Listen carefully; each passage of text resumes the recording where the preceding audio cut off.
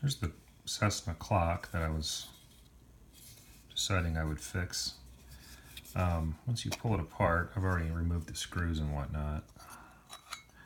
I'm just going to explain what had happened. This clock is really interesting, and I'll write about it in my post, but I didn't really know what I was going to find when I opened this up. I knew it was an electric clock. I figured it'd be a motor. Well, it turns out there really isn't a motor. Not in the sense you would think of a motor. What it is there's a coil, a solenoid coil here. And you can see it's got a contactor. I don't know if you can see, but there's a little contactor right there. It's riveted to this arm. The arm's on a pivot with a spring. And the contactor being riveted, and this is all steel, is conductive. So one end of the coil, oh, and by the way, the reason this clock wasn't working was this coil had burned out over the course of 48 years plus of use.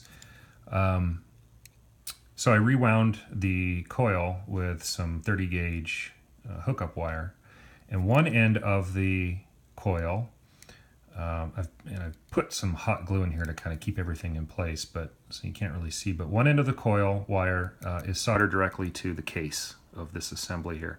And then the other wire comes over here. This is plastic, so it's insulated, and it's soldered to this post, which is the plus 12 volt post on the back of the clock when you're installing it and hooking it up. So what you then have is, that's the solenoid portion. Well, the way this works, this is what I thought was really cool. This is a fully mechanical clock, and it's got a winder right here. Right now the clock is not working. If I take this winder and I rotate it about 30 degrees or so, you see the clock is functioning. And if you look in there, you can see the movement is doing what it should. The issue is, after about 30 seconds, 45 seconds or so, the energy that's stored in this spring, what's happening when you're moving the winder is you're pulling the spring and you're storing energy, and you're basically extracting the energy off of that stretched spring to run the clock. At some point, obviously, the winder is going to come back into the at-rest position. The clock's going to stop. That's where the solenoid comes in. The solenoid fits right here. And because, I'm going to move the winder down a little bit, because the winder, and the winder also has an arm with a contactor, see, and you can see they line up. So what's going to happen is this winder is going to slowly make its way, and it's going to make contact with the solenoid arm contactor. Well, this whole assembly is grounded to the chassis when it fits in there. So this contactor is ground, and as you recall, when we wired it up, the one end of the coil was makes continuity with this arm and contactor. So, and then the other end is the positive. So what happens is, when this winder finally makes its way and closes, you'll see it. When the contactors touch, that closes the circuit. When that happens, the solenoid is energized, and this arm pushes the winder down. Now this happens very fast. It slams it down. So when it does that, there's a little bit of inertia in this assembly here that carries this winder past the point that the contactor stops at, which then breaks the circuit so that the solenoid does not remain energized. And now the winder works its way back up. And how that happens, how that winder stays down there is, I don't know that you can see this, but there is a ratchet here. And when the winder is moved, I won't be able to show you very easily. I don't know if you saw that, but there's a ratchet. And then that's locking it into this gear, which is connected to other gears and so on. And the energy in the spring, as I mentioned before, pulls it back around. And when it makes contact, we start the whole process over again.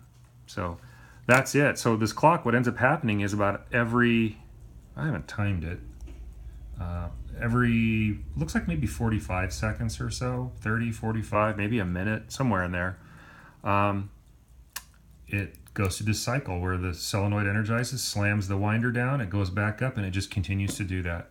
So I'll bet you, I've never paid attention, but I bet you if you were to put an ear to this, it was really quiet, you would hear the clock, if you had this same clock in your aircraft, or even some old cars have a very similar design, I found out. You would probably hear about every 45 seconds to a minute, you would hear a click, and that would be the solenoid winding the movement. So what I can do is, actually I can give a demonstration of this. I've got a 12 volt battery, lithium battery, and I've got a power cable here. So right now the clock is not moving. What I'm going to do, I'd like to do this in a way that you can see. I'm going to set it up on here. You'll be looking for the solenoid there. I'm going to ground to the post, and I'm going to go 12 volts, and we'll see it activate. And there it went. Now the clock is operating.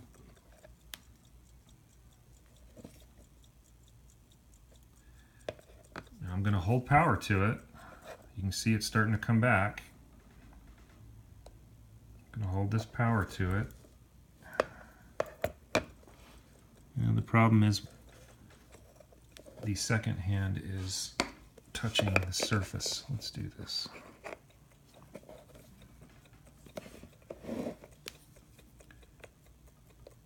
It's about to contact. Applying power, and there it just reset. This will continue to happen provided there's power and the solenoid is working. So pretty cool design. I would have never guessed that that's how this functions. So what I'm going to do now is put it all back together, and I will have a properly functioning clock again.